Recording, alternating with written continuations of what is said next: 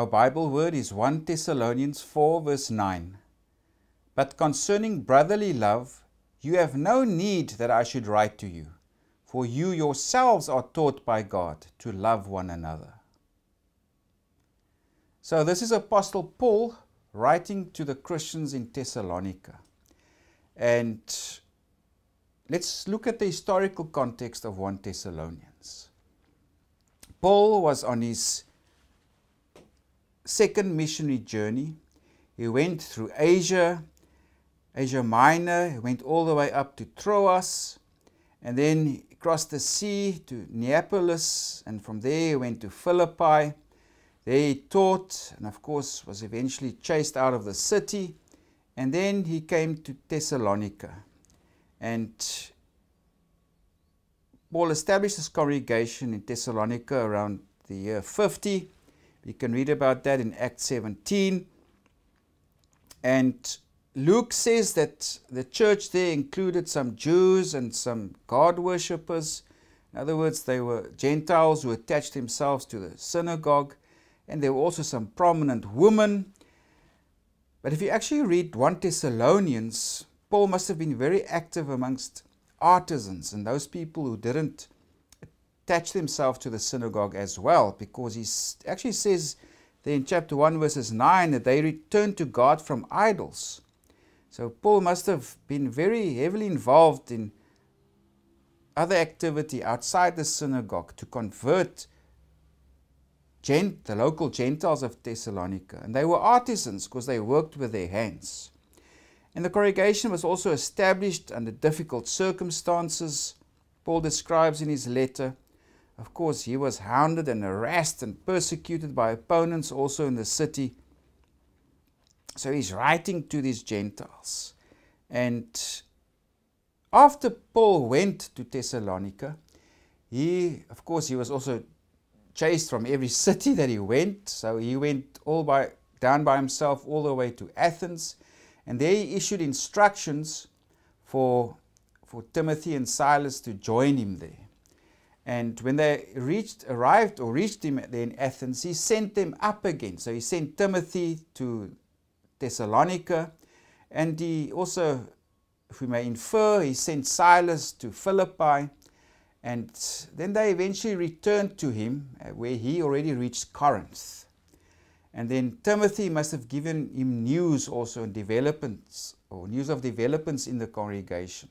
So Paul wrote 1 Thessalonians around the year 51 from Corinth, based on this report that he's received from Timothy.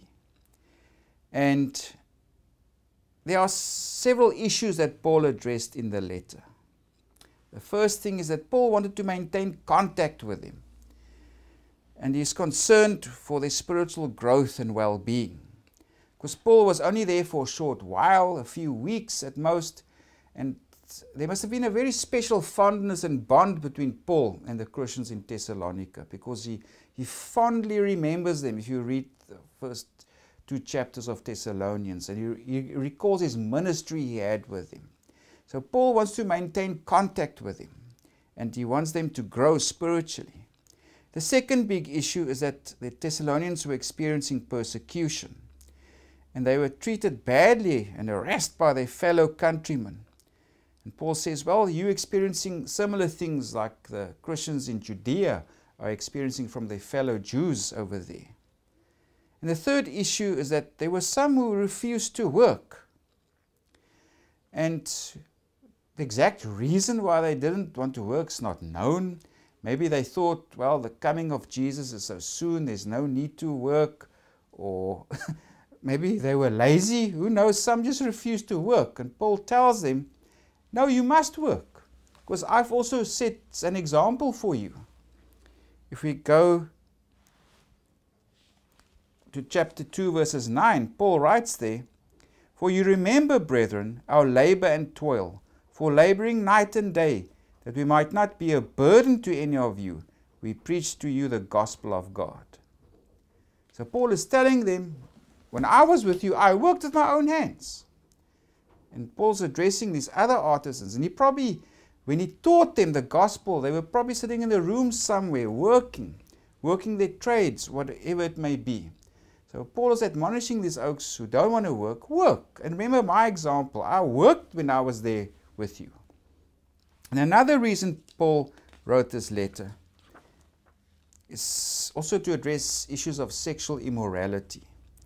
And there was especially adultery going on. He was addressing the men.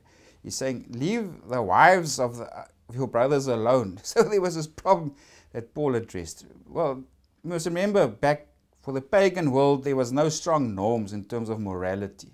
So when they came to Christianity or the Christian faith, their behavior was, no, you must do it right now. You can't just carry on what you've been doing before. You are children of God and you must behave in a proper way. And the next thing Paul addressed was issues around the parousia, or that's the return of Jesus. There were some who were concerned about some of their fellow believers who died, and they were wondering, are they going to miss out now when Jesus returns? Are they going to miss out? Are they going to miss this? And Paul says, no, the dead in Christ will rise first. And also part and parcel of this is that they must be prepared for the parousia, for the return of Jesus, that Paul also addresses. So these are the main issues that Paul addresses. He addresses mainly artisans, people who worked with their hands, who came from a pagan background. And now, of course, they are immature still. They must abandon their pagan ways, their previous lives that they lived, and their faith and their understanding in the Christian context needs to be strengthened. And that's why Paul writes his letter to them. So now if we narrow in on our textual unit, that is chapter 4, verses 9 to 12. And that is on brotherly love and self-sufficiency. So Paul just addressed the issue of sexual morality, and now he addresses them on, especially these people who do not want to work. If you go to verse 9, he says, but concerning brotherly love, you have no need that I should write to you, for you yourselves are taught by God to love one another. So what's this issue between love and brotherly love, etc.? But the main issue here is also work, that they must remain active. In verse 10, and indeed you do so toward all the brethren who are in all Macedonia. But we urge you, brethren, that you increase more and more. So they are engaged in love with other Christians in this province of Macedonia. That's where Thessalonica was. But now comes the crux of the issue in verse 11.